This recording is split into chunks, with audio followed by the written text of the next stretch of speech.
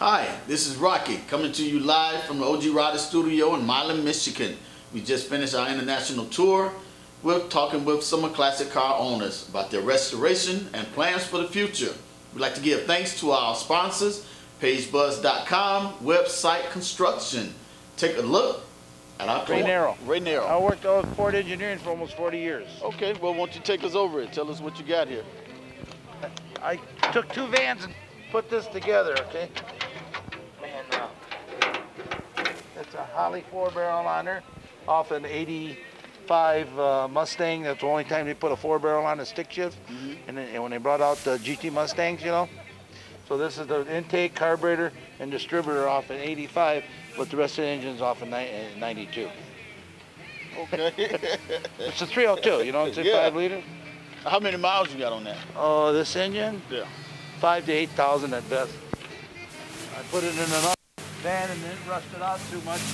So, here, I'll start it so you can hear it. It sounds nice for an old van.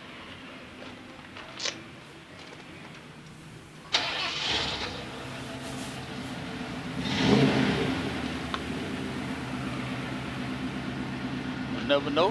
Huh? Got an AOD automatic overdrive in it. I got all kinds of stuff. It's more for cruising, like you want to go someplace and get 4 or 5 buddies in the car. You know, it's got the quad bucket seats in it and everything, and dual air conditioning. You know, so I got a buddy of mine who's going to finish it up and touching it. You know what this stuff is? It's called POR. Is that the stuff that's in that can? Yeah. Yeah. POR paint. Yep. Paint over rust. Yep.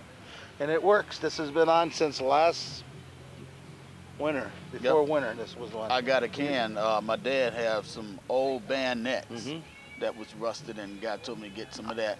I thought these guys were kidding me about this stuff. It works. It works. You know, it works. I had the guy put this on before winter set in, and this car sat out all winter.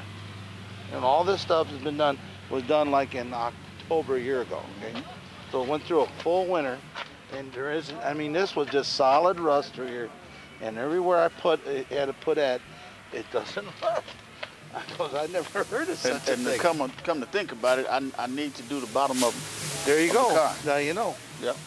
It isn't cheap, but it works. It does. It does. Well, all right. Thanks a lot. Hopefully we can catch you out with the Thunderbolt. If you guys are going to be